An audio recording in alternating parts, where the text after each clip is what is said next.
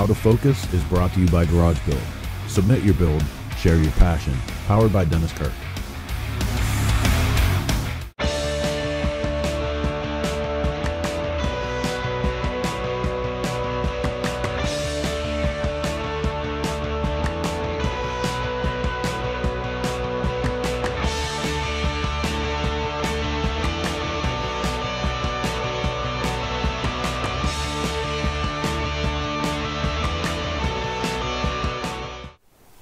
Ladies and gentlemen, this is a 1912 Flying Merkel.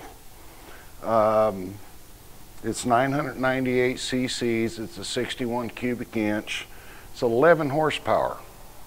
We just looked at a 1912 Indian earlier today that was only 7 horsepower. How Joseph Merkel did this is instead of the cams and the crankshaft running in a brass or a bronze bushing, he actually put German roller bearings in the motor, so there was far less friction. He created more horsepower. This motorcycle in its day would do 92 miles an hour with a coaster bicycle brake on the back, which is why there's not many of them left.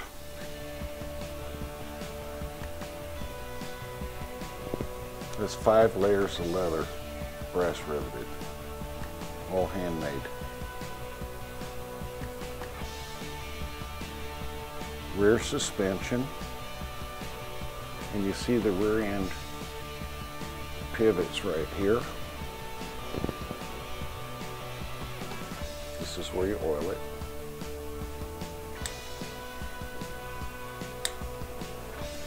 Oil, reserve gas, main gas tank.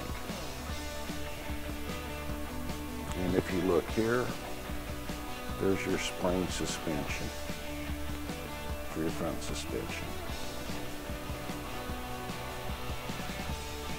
This thing's flawless. Here's your oil plunger.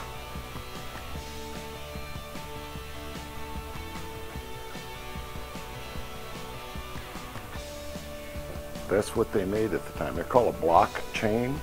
The people commonly call them a skip tooth chain. That's just the way they built them.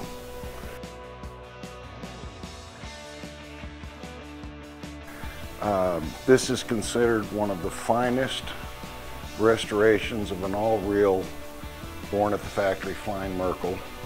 The restoration was done by John Villian from Seattle, Washington. He does exquisite work, and we hope you enjoy it today.